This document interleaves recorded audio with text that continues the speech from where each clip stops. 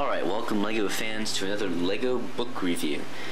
And I basically just told you the name of the book that we'll be reviewing today. Because, well, this kind of looks like a textbook, doesn't it? It's very thick. Looks kind of boring from this angle.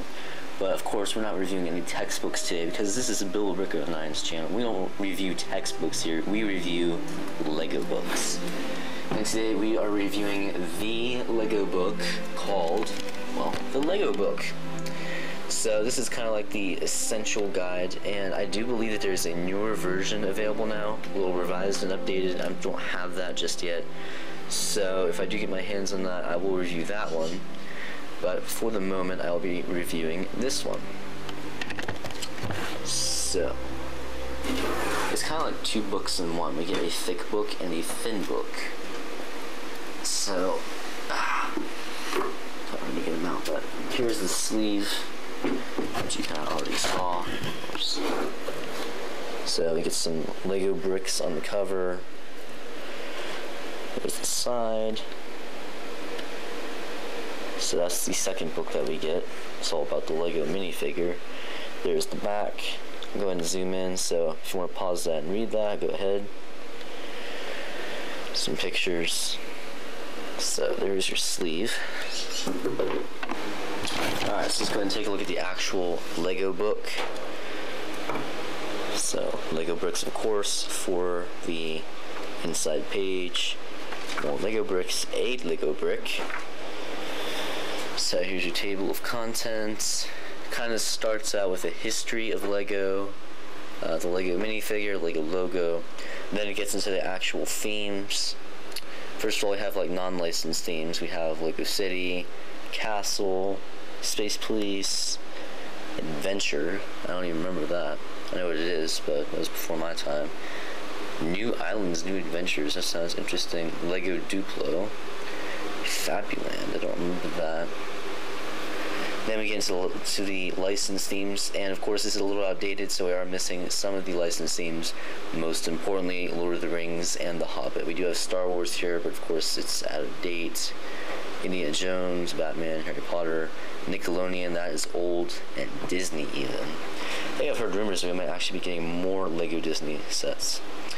Then it tells you about the theme parks, and then just some more specialized stuff like gigantic LEGO sets, Lego.com, clubs, all that good stuff. So here we kind of see like some very old LEGO products before it even looks like LEGO, especially like those. And then here we have like flat trees, trucks. Here it's starting to look like LEGO. You can have some printed bricks in there, so that's a little modern.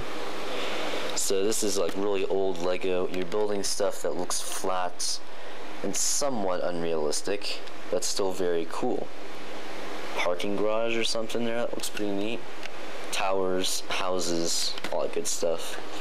No, I'm not going to analyze it page by page. So here we have a nice timeline telling you about the history of LEGO. Here's the famous duck, the LEGO wooden duck, the LEGO Group's first construction toy. And recently, LEGO made a LEGO set that looked just like this and handed it out to their employees. So that was kind of neat. It's going to be very hard to get your hands on that and very expensive, so don't be looking for that at your local LEGO selling stores. Other non-LEGO looking toys, different languages, trees and traffic safety town plan models. That's kind of neat looking. So some more timelines here, but let's go ahead and skip designing a LEGO set. That looks pretty neat. They kind of take it by castle theme and Technic theme. So I'm sure some of you will enjoy looking at that. All the different LEGO logos we've seen over the years. Some of them are very obsolete. We wouldn't even recognize it. Billund in Denmark. Of course, they don't say that anymore.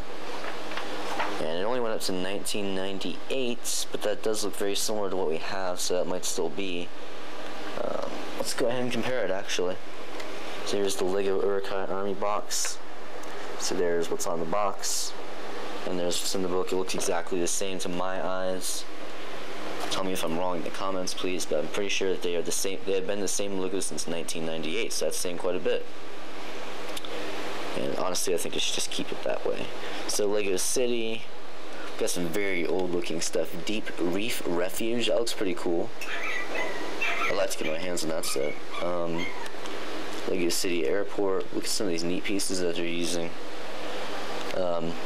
It's pretty recent looking, 2004, 2008. I reviewed this one from 2009. So these are considered sets to remember. So I'm glad they reviewed what the Lego book calls a set to remember. I'd like to get my hands on that set. That just looks really cool. Lego Trains. Now here we're getting some of the non-licensed themes. Lego Castle, Lego Kingdoms. More sets to remember from the castle themes. And Knight's Kingdom. That sounds vaguely familiar. Got some dragons there. So here's some more non-licensed themes. Space, Mars Mission. So they have that set that I reviewed on here. It does not look like they do. The little robot that I reviewed. They don't have it. Space Police. More sets to remember. They don't have the little robot on there. I guess it's not considered a set to remember. Pirates. Not Pirates of the Caribbean. I have this set, but it's fallen apart. Same with that one. Now I do have this set. Some of it is falling apart. The shark is intact. I believe this is intact, but this and this have fallen apart a little bit. So if I put those back together, I will review this set, because that is a cool set. Especially when you get the pretty cool flick missiles. Of course, they can't really be considered flick missiles. Lego Dino 2010, which was made in 2005. So I guess the Lego group thought that we would have dinosaurs back to life by 2010. Unfortunately, they were quite wrong. There's that one that I was telling you about, the Tiger Shark Attack. It does not come with this. This is a different set. That was Aqua Raiders. We got Lego Aqua Zone was another one. These are more like robots though. Agents had a couple of those. One of them I believe is mostly intact, so I might review that. Power Miners, Racers, Duplo. I don't really care about that. Mindstorms. I do have a couple of Mindstorm sets I would like to review soon. That is really cool. That would be awesome to have. And this is under the advanced building section. Let me just make sure. It doesn't look like I skipped the licensing. So yeah, this is Technic Supermodels. That sounds imposing. NXT, that's the one that I have. Now here we get to the licensed themes. Of course, it's incomplete. So we have Star Wars, Indiana Jones. That was an awesome set. I really wanted that set, but unfortunately I did not get that before it retired. So that is unfortunate. Batman, Harry Potter. You can see they're just devoting a page or two to each theme because they want to get to just about everything. Nickelodeon. We got some odd looking Lego stuff here. Those are not even minifigures, seriously. This is sad. Disney. That doesn't look like Lego minifigures either. Nor does it look like Lego pieces. So, interesting but weird. Here we get to the theme parks, park design. This is like a huge Lego model. 1:50 scale of Munich's famous soccer stadium, the Allianz Arena. I do not know anything about that. I'm sure if I know the second would, but I do not. Discovery Centers, I'd like to check one of this out. I've never been to one. The Lego video games, I don't spend too much time on that. Lego Universe, which of course is retired. Brickson Films, here we get to Brick Films. They had some really cool stuff here. They even had Lego Jurassic Park at one time. They could have done a lot more with that than they did, and they should update it, but they're not going to. That's a really cool set. It even came with its own camera. Of course, the awesome T-Rex, which is, this scene is kind of based off of the Lost World Jurassic Park. Jurassic Park 3, and there's one more with the Spinosaurus, which they do not have in here. But those are retired and expensive now. $50 for like, what is it? Like 70 pieces or something. Lego chess special edition sets here. Lego Club magazine. Fantasy and sci-fi. They have some really cool sets in here. The Final Voyage with the Kraken. Double Trouble. We have some nasty looking goblins up here, or dwarf here or there, and a giant toothed worm down here with another dwarf, and it looks like he wants to eat him. So that's really cool. Those might even be printed bricks, you never know. And finally get to the index, and this creepy looking guy right here. So that's pretty much it for the Lego book.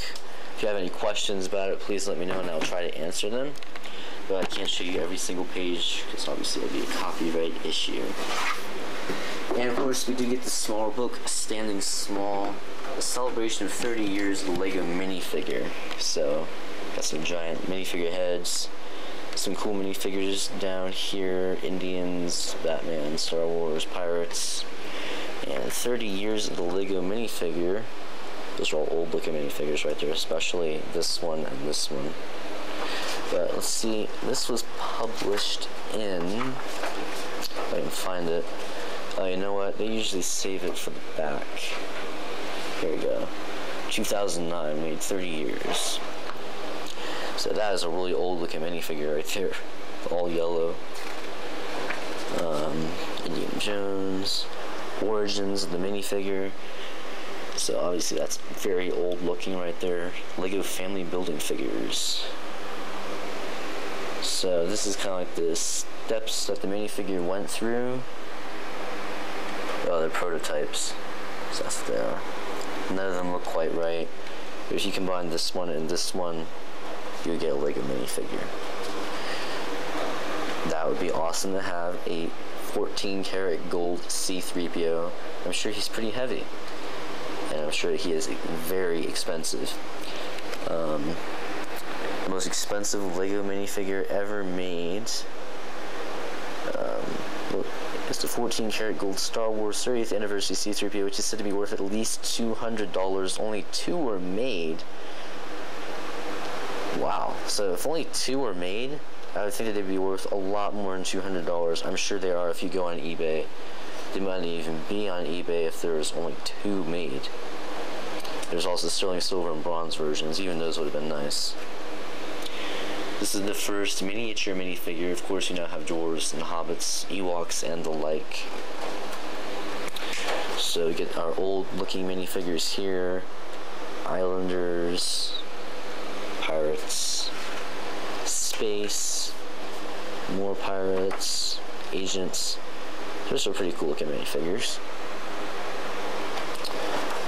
And oh, they don't have, I have that one. So I can see him one day. There's the Lego Dino Attack, and they actually include the T-Rex in here as a minifigure. That's pretty cool. They don't have Lego Dino in here because this is made before that. Here's the Aqua Zone. That might be the one that I have, I'm not sure. It's one of these guys. Pretty sure it's not that one though. Power Miners, Underground, Exoforce, not familiar with that. Finally get to Star Wars, and they do feature a couple Lego sets in here, just not many. Where they showcase a lot of minifigures. Of course there's that tiny Sarlacc. We have a much bigger one now. Exclusive Jango Fett. Of course you do have a new one now, but this one is still worth like $50 on eBay. Old Watto. So you get some really cool minifigures on this page. Some Clone Wars stuff here, a little bit. Not too much though. Spider-Man. Lego NBA. All the way from 2003. Set is 10 years old now. I'm sure those are worth a lot. Avatar, Batman, Indiana Jones. I do have quite a few of these minifigures. Of course, everybody has that one. Got that one. course have lots of these German soldiers, and that one right there. So I might get to those at some point. There's a few more. I don't have many of these. I do have that one and that one. So hopefully I'll be reviewing those one day. But as I said, I like to have them almost entirely complete. Lego Speed Racer, I'm not familiar with that. Fan figures. That has one mean-looking Abraham Lincoln right there. They got that wrong, I think. Mark Twain. Benjamin Franklin. That's a pretty good Benjamin Franklin. Black Samurai, Red Samurai. Chinese guy. I didn't know that he was so famous. So I got some neat ones there. Lego Digital, that is old looking, from 1998. Bionicle. Of course, we're all familiar with these two. Here's some really old looking ones. So that's pretty much it for your Lego book review. Well, I guess I could say Lego books review, because that was like 2 books in one. So we'll go ahead and give it a rating now and tell you what I think. So overall, it is a very good package deal. When I got retailed for $40, so you get 2 nice hardcover books and sleeves to keep them in.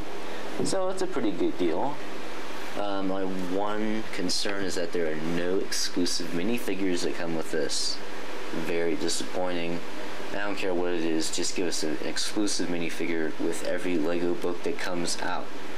Or at least the ones that are actually licensed by Lego. So it's going to take my rating down a little bit. Also the fact that this is not entirely up to date. So first, well, I guess all these just became one rating since it is a book. So I will give it a 7. The only reason it's not higher, like I said, no exclusive minifigure, and it is outdated. But of course, it's still a nice history of Lego that's never going to change. And of course, some of the retro sets in there. You want to know what those look like, so that you can see some really cool things like I did just now. Some of those sets that I had forgotten about that look really cool, and maybe you'd like to get your hands on those. So this kind of jogs your memory a little bit. And also the factor of nostalgia, because we get to see the nice old Lego sets, and even non-Lego things, such as the wooden duck. So a 7 for the Lego book review. So thanks for tuning in. We do have a couple of book reviews on there by now. They're both Star Wars. I do have like 1 or 2 more Lego book reviews coming soon. So make sure you stay tuned for those. Happy building, and we'll see you next time.